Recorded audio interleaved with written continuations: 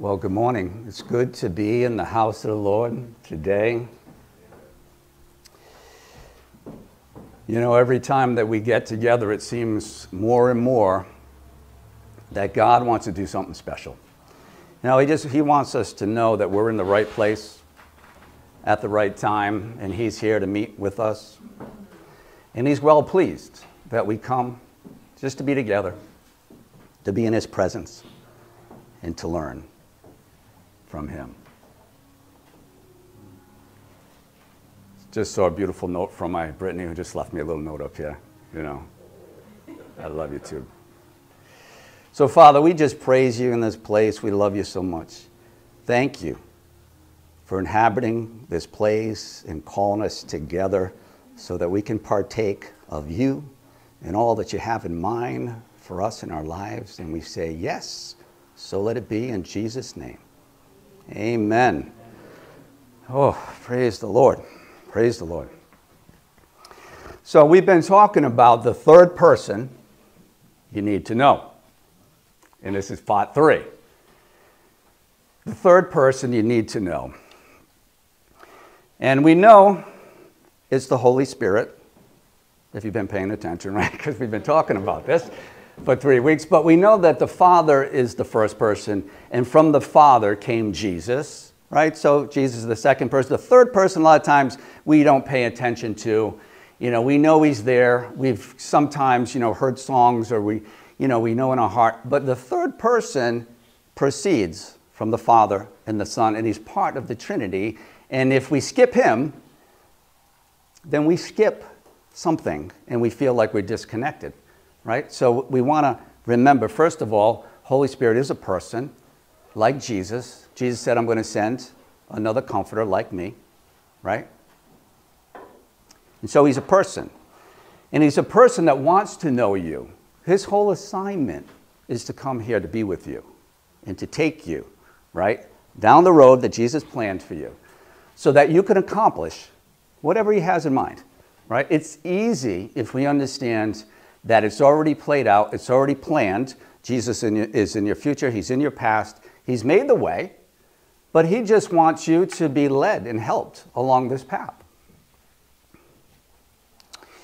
You know, I think one of the main deceptions, especially in this time, this is a time of great deception, but us as believers can see what's going on in the fallen world, but a lot of people are deceived. But for the believers, there's something that the enemy has used for a long time. Now, we know this when we come into the kingdom, when we come to the King, that we receive this unity. It says in 1 Corinthians 6:17, those that are joined with the Lord are one spirit. So you become one, right? Not similar, but one with Jesus. And so, first, the enemy wants to stop you from making that decision, but if he can't, he knows that connection, that unity, that oneness has been established. But then he gets you to think that's it, one and done. But the truth is, Paul reminds us in Ephesians 4:3, where he says, endeavor. Endeavor to keep the unity of the Spirit. Now, he uses the word endeavor. I don't use that word too much, so maybe we can remember that word, endeavor. Work at it. You have to, right, endeavor to what? You have to keep the unity. Because even though it's established, and you're going to heaven, all right, we know that, all right, and that's enough to cheer about. You're going to go to heaven after this because you've made that unity. You received Jesus as your Lord and your King, and you got free access to the kingdom, and through Jesus, you go to the Father, and all the blessings of heaven are yours. So you have that one, you have that ticket. But Jesus also planned it out that He would show you by His life how to bring the kingdom here so that we would attract other people into the kingdom. Let's go to 1 John. 1 John chapter 2, verses 26 and 27. 1 John 2, verse 26, 27. This is John, of course, the apostle, who was maybe the closest to Jesus. At least he put his head on his chest. He loved him. Right? He knew he was loved, just like we need to know that we're loved. Jesus loves you first. They wouldn't even know what love was, so he loves you, and if you were an apostle, you would probably put your head on Jesus' chest, right, and love him. But you can do that in a way now, in the Spirit, every day. So 1 John 2:26, it says, and 27, it says, "These things I have written to you concerning those who try to deceive you." People out there trying to deceive you as a believer. "But the anointing which you have received from him abides in you. And you do not need anyone to teach you. But the same anointing teaches you concerning all things, and is true. It's not a lie. And just as it has taught you, you will abide in him." Now, first, it sounds a little confusing. But what John is saying is, Holy Spirit comes upon you. And that anointing that he first brings, right, when you receive Jesus, the anointing that he first brings, the anointing is like oil. Holy Spirit is like oil, and the word anointing, it's like smearing of the oil, or it's like the first contact of the heavenly substance, if you will, that gets on you. It's first contact. But the deception is that that first contact, which establishes that oneness with Jesus, that it is all you need. But John is saying here, do not be deceived, that that anointing is going to do two things. It's going to teach you about truth. You know the truth. You don't need to be told specifically about it, but when it is spoken, you know it. Because that anointing gives you truth. It puts the realm of heaven on you. It makes contact with the physical realm. But the Holy Spirit is the person that brings all that's in heaven here on earth, and he stays here with you. And it's saying that with this truth of the anointing, then you know that you need to abide or stay. All right, that might still be a little confusing. Okay, let's go through it. Look at Jesus. Jesus is always going to be our example, right? And so when Jesus, right, this is in Luke 4:18, we talked about this, when he came into the synagogue, after he came out of the wilderness, he said, "The Spirit of the Lord, the Holy Spirit, is upon me." Why? Because he's anointed me to preach the good news. So he's brought that upon. What it was in heaven, assigned, Jesus said, "I'll go." What was assigned for Jesus, just like you have an assignment. Holy Spirit brought it to him. He's upon me because he's anointed me with this truth, with this power from heaven to preach the good news. And he sent me also. He sent me to heal the brokenhearted, to speak freedom to the captives. So this connection that John is explaining is, you know it. It's true. People will deceive you into thinking that this connection, once you establish it with Jesus, that you're done. You don't have to think about it. But like Jesus, he said, no, Holy Spirit comes to anoint you for what God has written down in your book before the foundation of the world for you to do. Without that, you can't do it. And then, you don't want to just accomplish what God has for you, which is awesome, but you want to be sent down the path, right, that he sent you. So this anointing, again, it's like the oil that's been put on you. But what it's saying is, Holy Spirit, the third person, brings that to you so that you establish this connection in heaven. All right, let's try it like this. So we said like God the Father is the first person, Jesus is the second. The third person we need to know, and there's a progression that happens. But you're the fourth person in that, okay? So the Father decided what you're going to do. Jesus made it able or possible to do because he opened the gates of heaven for you to enter. But Holy Spirit empowers you because he comes to earth and he gives you all you need to accomplish it. 1 Timothy 4:1 says, "Now the Spirit expressly says," Holy Spirit speaking himself, "that in the latter days some will depart or separate from the faith, giving heed to deceiving spirits and doctrines of demons." The enemy all day is about separation. God is about unity. Perfect unity. You're part of that equation that God wants to bring people into the kingdom.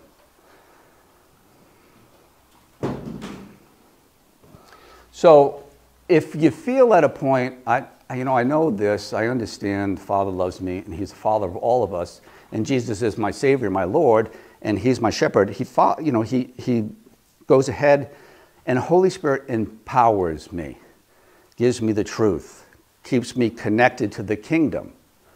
But when you feel disconnected, this is the time that you need to seek Holy Spirit.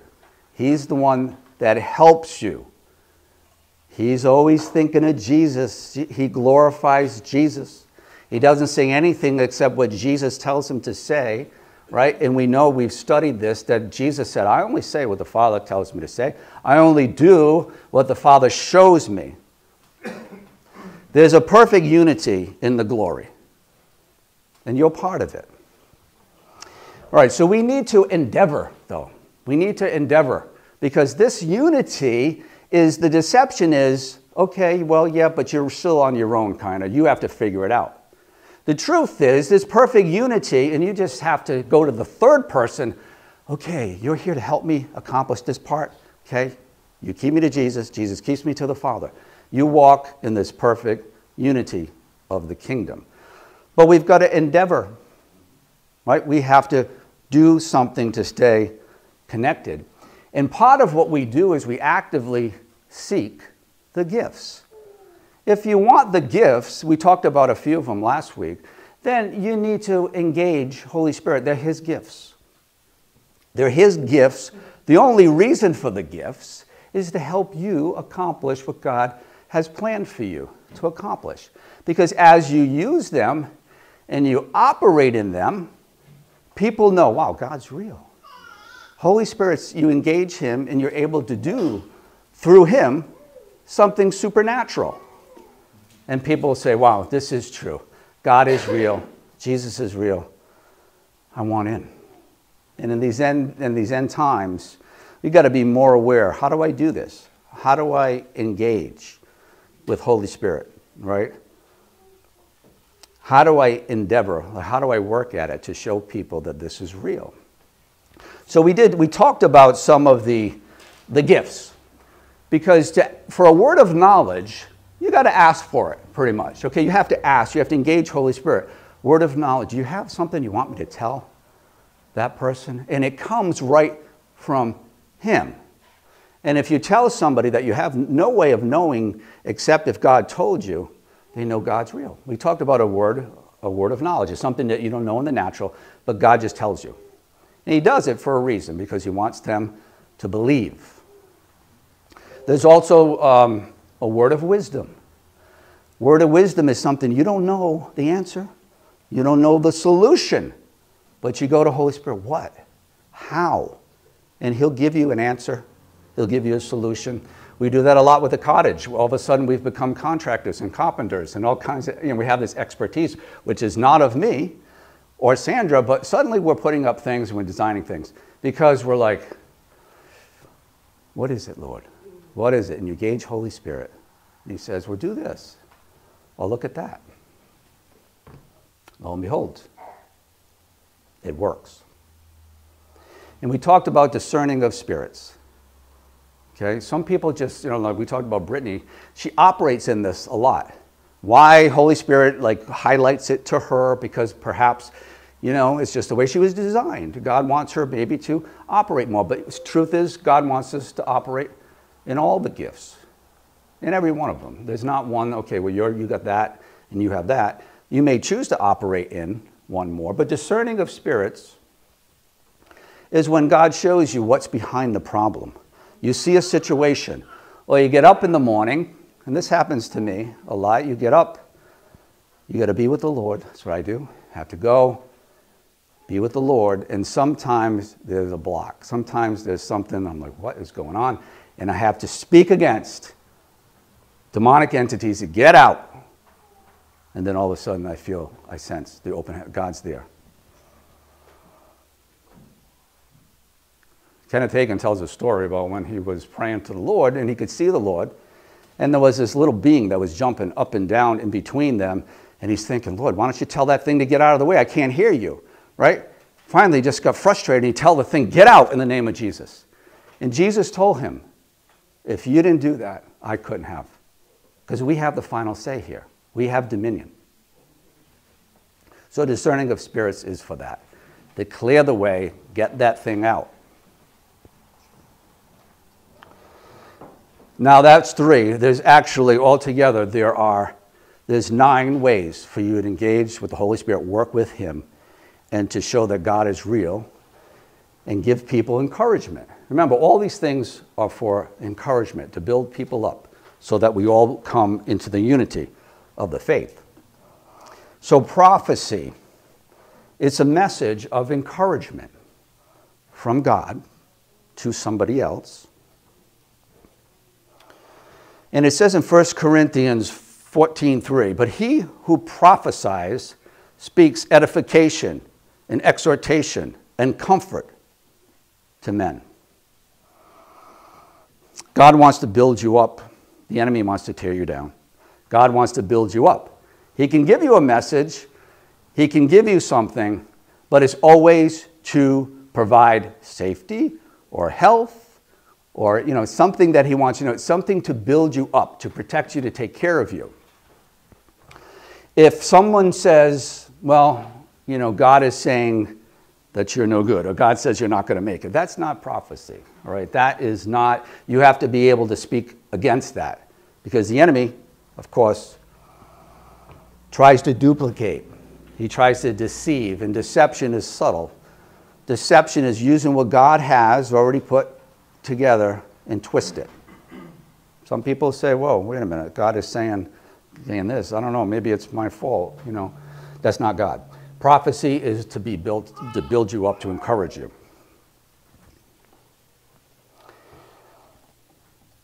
And then there's tongues and interpretation tongues. There's 2 different things.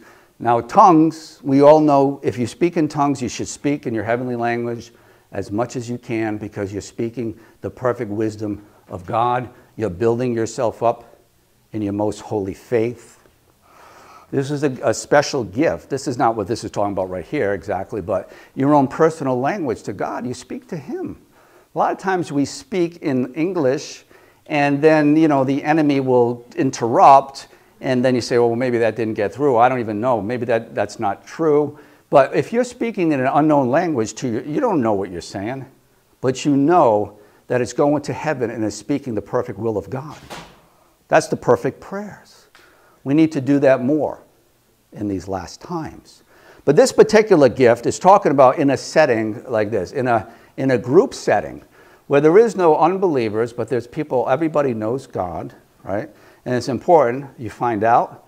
A lot of times you ask the pastor, and then the pastor gives permission for there to be someone who speaks in tongues and somebody who interprets the tongue, right? That's 2 separate gifts. And I used to have, when I was in Charis Bible College, I had this couple where the woman would speak in the tongue and the husband would interpret it. And they did that in class a couple of times, and I went with them on a mission trip to Scotland and Ireland. And this one time in a church in Scotland, she said, I have, and she asked her husband, I really feel impressed to give a word in tongues. She asked the pastor, and the pastor said, okay, go ahead. And so she just had this long tongue, powerful, and then the husband interpreted it. Now, he didn't say as many words as her, because remember, it's an interpretation. It's not a translation, okay? But he interpreted it. And it was a powerful message of encouragement to all the people that were there. But the way that God used it, there was also an African young man in the church that had come over on a mission trip and met the love of his life in Scotland. But he was like wondering, he had been praying, what do I do? Do I go back? Or do I stay? Now, she did this. She didn't know what she was saying, but it turns out that she was speaking in a specific African dialect in this little village and told this young man in his dialect, stay, God has a plan for you here. So, I mean, God can do amazing things, right? So this gift we don't really know, but when you feel the urge to do it, you just release it. Now, it is an interpretation. So if you feel like, you know what, someone is, it releases a tongue and you feel like you have it interpreting, again, it's not a translation, so you don't have to think it through. I don't know exactly, it's not the words, that God will give you the message to release. When Sandra and I, when we were in India, at some of the villages it was tough because we needed 2 translators or 2 interpreters. No, actually, they were translators. Or they tried to be, anyway. It's like at the UN, right? There's a translator. It's word for word. But when you go on the mission field, or according to this, right, it's an interpretation. But so we had 2 interpreters, and Sandra was speaking to there was a church of mostly all women. I think there was all women that day. And they were like riveted, and they were listening. But it took, a little bit, because she had to speak, then one pastor had to speak to the other pastor, and the other pastor spoke, to the congregation. And there was one point, and I'm thinking, wow, she's really getting these people, the girls are really riveted, and she's going deep, and she's talking about something really serious, and all of a sudden there's a big giggle that goes out throughout the crowd. And I'm thinking, okay, well, that probably wasn't interpreted properly, but still, it's something that we need to do, and God calls us to do it. And there's a lot of these. Stay with me. Are you staying with me? Are you staying with me? Okay. There's only 3 more, but it's important to know. So these are gifts you ask for, because when you ask for them, the Holy Spirit says, okay, we're engaged. We can get something done. You're calling on me, all right? So I can, with my help, you can get this word out, or you can encourage somebody. So the next one is called faith. It's a gift of faith. It's a supernatural belief and confidence. And, God's given that to me. If God says do it, I just say, okay, it's going to happen. It's going to happen. And, it's something that we all want to have, this supernatural, absolute. If God says it, then other people say, well, maybe I'm just like, listen, that's it. God said it. Boom. Right? Have faith. You stay. Even if things don't happen the way you think they should happen. But, God heals. Still, I went through a procedure on my shoulder, but I knew God said, listen, I'm going to take care of it. And I'm like, but Lord, you healed me from this and that, and can't you just do it the way that I think it should be done? That would be good. I mean, just do this. Okay, I believe. And, so God will take you down the road that he wants to take you, but you got to have that faith. And so it's a supernatural belief and confidence in a specific situation. Ask for it to experience it. Next one is gift of healing. Now, we can all heal. God, Jesus went around and healed everybody. He did everything. He healed everybody, all kinds of sickness, all disease. So we know that healing is part of the kingdom. But there's a gift when God wants something to happen specifically and powerfully. And again, you just pray for it. Some people, their whole ministry, like a Catherine Kuhlman, or Benny Hinn, people like that, where you feel, wow, they're operating in this gift of healing. But it'll happen at times when you just say, Lord, you just pray about it and you ask God to give it to you. We had a woman, healed a couple of Sundays ago, and it was just like we could sense like the flow of power coming. And even the woman responded in such a way that she And what is that for? It's just so we all get encouraged. Like, wow, God, you are awesome. You're doing what you said you would do. And the last one, and you can work on all 9 of these, the last one is the working of miracles. It's a divine intervention that alters natural circumstances. It's a gift. It's a way to become one with God.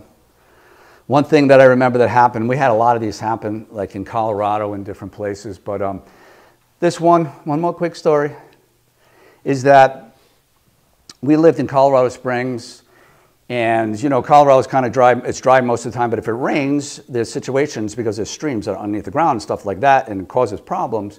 So we were there 4 years. The first year that we were there, we had this rainstorm, and we had our neighbor to our left, a neighbor across the street, a neighbor down the street, and they're all flooded. Their basements flooded, and we just had like a little drip, you know, in ours. And you know, we prayed over our place and everything, but we were like, man, what in the world? So we helped them move all their stuff. I mean, a lot of work. I mean, the whole basement's got ruined, and oh my gosh. So that's bad enough. They fix it up, and they're like, whew, you know, I mean, dragging rugs and furniture and everything. Next year it happens again. Same thing over here. So we're like, one guy moved out. The guy at the end of the street said, enough, I'm out of here. He left. This neighborhood's, you know, he literally left. The guy that was across the street from us, you know, one of Nicholas's best friends lived there, and it felt bad. We just finished his, you know, the basement. His bedroom was down there, and it got all washed out again. And the Lord says, did you speak to that, to tell that thing to move? Like, no. I didn't know I was supposed to do it. But you can go. So the Lord said, go. And I walked out to this person's lawn across the street. And the Lord told me this. He said, speak to this. He said, there's a stream. He said, speak to the stream and tell it to go in a direction that doesn't affect anybody. So I said, all right, well, in the name of Jesus, I speak to that stream, the underground stream, that it comes and it goes where it doesn't affect anybody.